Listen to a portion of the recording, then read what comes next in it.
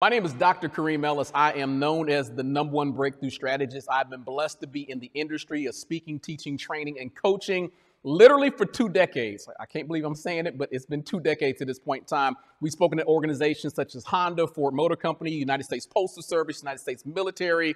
There's been a bevy at this point in time. And so we're blessed to do this. We run a 6-figure business at this point in time. And we help individuals understand how to unlock the 2.0 version of themselves. You know, when they talk about the concept of breakthrough literally is the ability to learn new information and have access to new arenas. And so as a breakthrough strategist, I've been blessed to be able to do that for some of the biggest organizations inside the country as well as outside the country. Now, how I got started doing this as an entrepreneur, that's kind of funny. I'm a strong believer that in order to be super successful, you need education, which is fine. I will never take anything away from that. But you also have to understand your God-given gift and talent. You heard me correctly. I said your God-given gift and talent.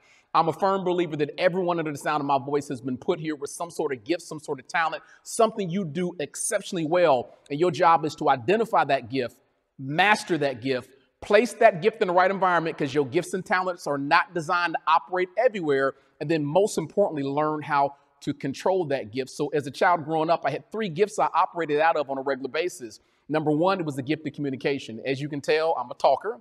And as a child growing up, I was the kid that got in trouble literally for talking too much. And I'm a smart kid. I actually skipped a grade. I went from kindergarten to 2nd grade. So I was always one of the brightest. I was always one of the smartest. But I had a discipline problem where I could not control my mouth. And that oftentimes got me in trouble, missing recess, especially on report cards. So I had the teacher literally, move me from chair to chair 4 to 5 times a quarter. And no matter who she put me next to, I would find a way to make friends and disrupt the class. So number 1, at the gift of communication.